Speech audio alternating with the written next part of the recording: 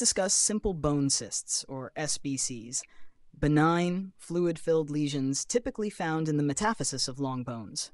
They're often discovered incidentally or when a pathological fracture occurs. A classic radiographic feature is the fallen fragment sign, where a piece of fractured cortical bone is seen within the cyst cavity, occurring in about 20 to 25% of cases. In young patients, these lesions can adhere to the growth plate.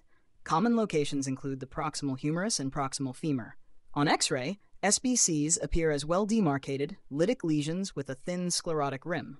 They lack septations or fluid levels, which helps differentiate them from aneurysmal bone cysts. Complications can include pathological fractures. Interestingly, spontaneous resolution may occur as the lesion migrates toward the diaphysis. Management varies based on symptoms. Observation is appropriate for asymptomatic lesions. Active lesions may be treated with steroid injections or bone marrow aspiration. Surgical options like curettage and grafting are considered for symptomatic cases or recurrent fractures. If you found this overview helpful, please like this video and subscribe to my channel. Radiology Made Easy for more concise and high-yield radiology insights.